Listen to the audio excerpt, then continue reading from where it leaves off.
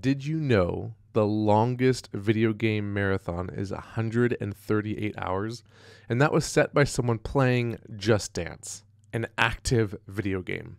Now, we're not here to set a new world record, but we are going to create a spike manager, something that will allow us to play this video game for 138 hours if you so desire. You ready? Then let's learn some game dev.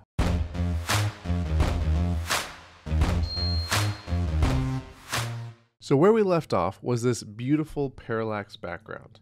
It moves with us and our spikes move when we actually play the game, and it looks awesome. What we need to do now is create an object that is going to manage the creation of all of the spikes in our game. Right now we have a few, but since this is an endless runner, we need to have an infinite amount, not a few. So I'm going to right click over here on objects and create a new object. And that was a path. Let's try that one more time. Create a new object. And we're going to call this obj spike manager. Now, before we do anything else with this, we're going to go back to our room. Make sure you have your instances layer selected. And I'm going to drag that spike object into here, that spike manager. Now, traditionally, when you put an object that has no image, because our manager object isn't going to have a sprite, they go in the top left or the top right corner. They go somewhere that you're going to see them so that you know they're inside of there. Because if we don't have our spike manager in this level, then it's not going to be able to run its code and it won't work at all. So we're putting it in here now so that as we start adding code to it, we don't forget to put it in there the first time we test it. And then we start pulling out our hair saying, why isn't making any spikes? What's going on? What's wrong with it? Why is GameMaker broken? Because that's a very common occurrence when you think something should be happening, and especially when you know your code is right, but you just forgot to put that object in your room. Okay, now we can close our room, and let's go ahead and add a create event to our spike manager. What this one is going to do is it is going to set the variables that we need to control actually spawning the spikes. So we're just going to call this data right now. And the variable that we're going to set right now is called spawn rate. And we're going to set it equal to 100. Now, what this 100 means is going to be frames. Now, our game, if we open up our game options, I can actually show you here. Our game uses 60 game frames per second. So 60 frames per second, 60 FPS, 60 FPS, that's what it is. Now, you've probably heard of FPS before. We've talked about it a little bit when we were doing sprites, but let's do a quick breakdown on what it is and why that's important. So in the beginning of games, they used a lot less frames per second. And that's because the computer running the game has to actually check things every single frame, like our step event that we've had before. But it also means that it has to redraw everything every single frame because things move around. Now, that takes a lot of processing power, sometimes a lot of GPU in there, and older computers weren't able to do that. So back in the day, you might have games that were running at 15 or 30 FPS. And sometimes that was actually okay. You didn't need a high FPS if you were playing a Final Fantasy or a game that didn't have a lot of movement. You just didn't need it. Nowadays, most games are set at 60 frames per second. But you may have also heard that some of them are at 144 or even 240. Now, the frames per second and the refresh rate of your monitor are intrinsically linked. Your monitor refreshes, which means it actually redraws the image on your screen a certain amount of times, called the refresh or the hertz. Now, most monitors have at least 60 hertz. A lot of gaming monitors go up to 144, some at 240, and I think 500 was the most recently announced hertz, like refresh rate on a 1080p panel. What that means is you could potentially change your FPS, your game frames per second, all the way up there. But you only want to do that if a monitor is capable of it. Because if your game is running at 60 FPS, or your game is running, let's say, at 144 FPS, but the monitor you're actually looking at only refreshes 60 times a second, you're not going to get any benefit out of that. It's going to be a waste of CPU. So 60 is a great middle ground. It's what almost every game that comes out nowadays runs at. It looks really smooth, and it isn't too intensive for a game to run at, even if your game starts growing and getting larger. So all of that to say, 60 frames per second is what we want. That's what we're going to leave it at. And that means this number of 100 is going to be frames in our game. So 60 is 1 second, which means that 120 is 2, so 100 is a little bit less than 2 seconds. Now this is important because what we're going to do is set an alarm inside of our spike manager, just like this. We type alarm, and now that is a built-in variable. It also has a couple of functions along with it and a constant. But what we're going to do is access the alarm directly like this. We're going to do a square bracket, which is the character right next to P. You just press it without holding shift or anything. And we're going to put a 0 inside. And then we're going to close that with the character right next to the one you just opened it with. And we're going to set that equal to spawn rate. So an alarm in GameMaker is just like an alarm in real life. You set it for a certain amount of time. When that time elapses, the alarm goes off. In this case, the alarm will go off after 100 frames, and all of the code inside of alarm number 0 will then activate.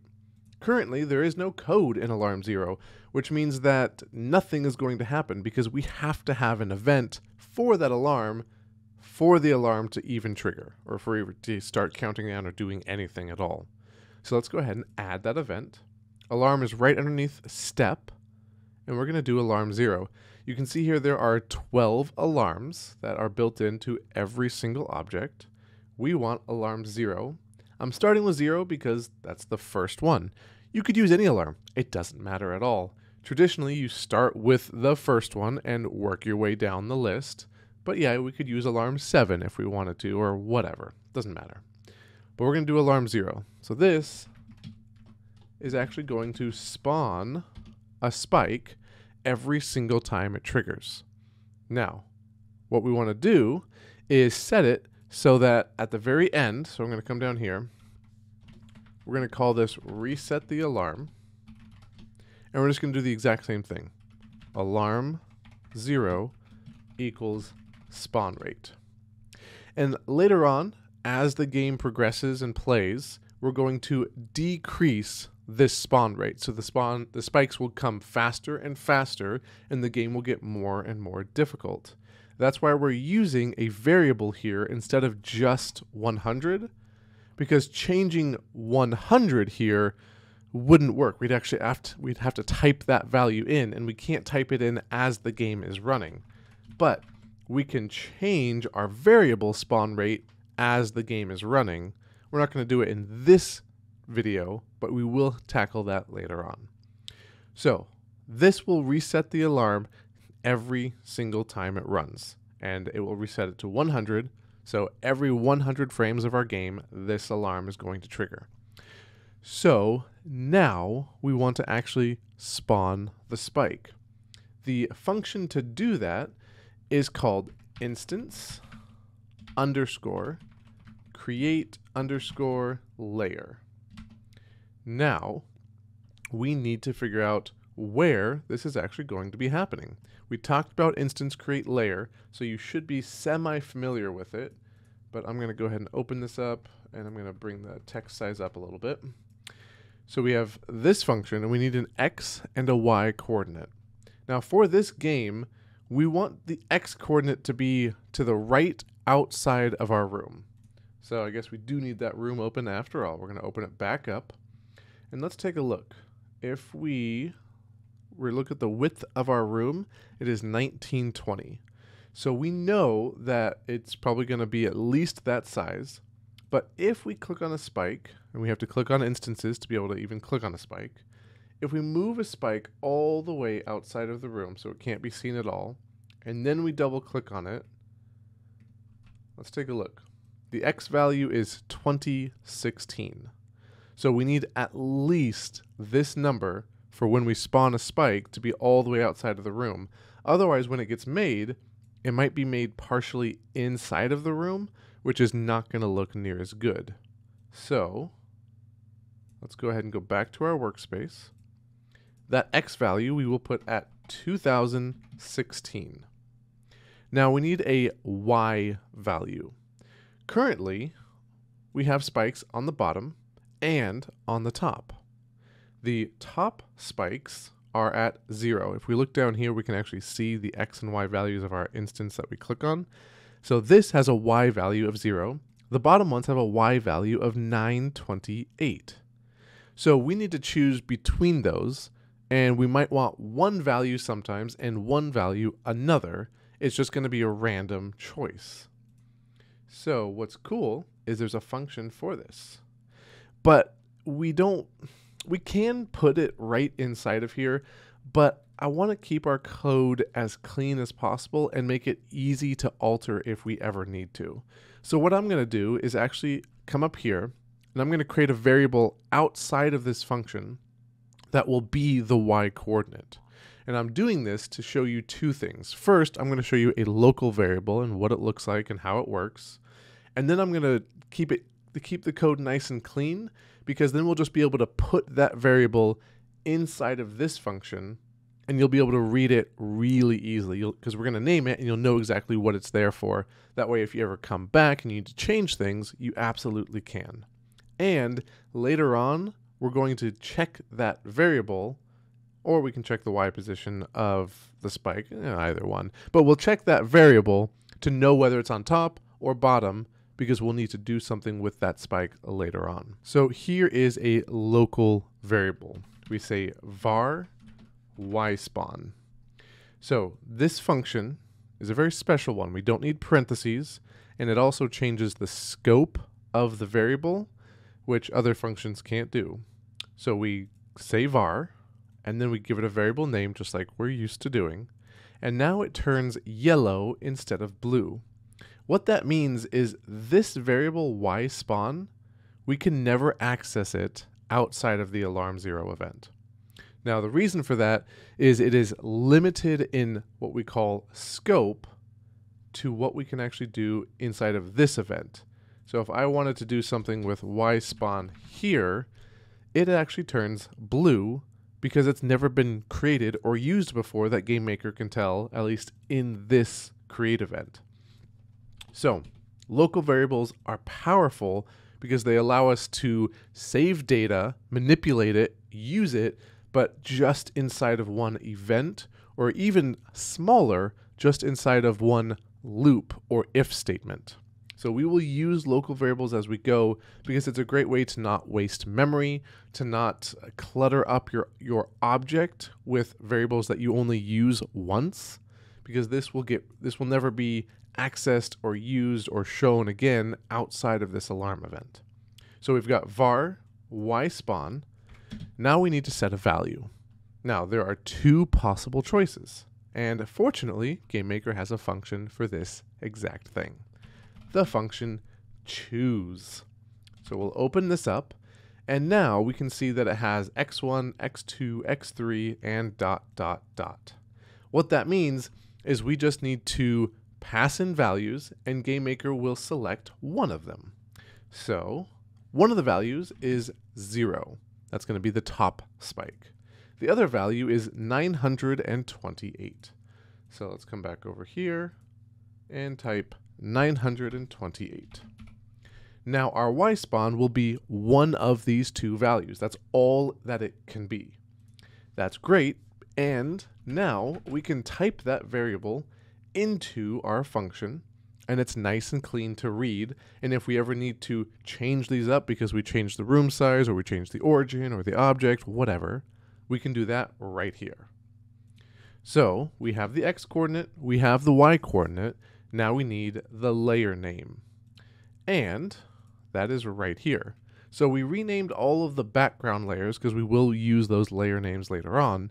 But right now, the instances layer has remained exactly the same. So we're just going to call it instances. But we have to do it inside of a string or these quotes. So I'm going to call it instances and close the quote. Now, a very common occurrence is that you will mistype this. GameMaker is not going to check for typos. It doesn't know about them. If you type it wrong, it will fail. And I talked about this before, but make sure that you've got this typed exactly as you see it here. If you say instance instead of instances, it will not run. I mean, it'll run, but the first time this alarm goes off, it will crash. So make sure you've got that typed correctly. And the object we want to create is obj spike. Not the spike manager. That's what this is, and that's what it's doing. We just want to create a spike.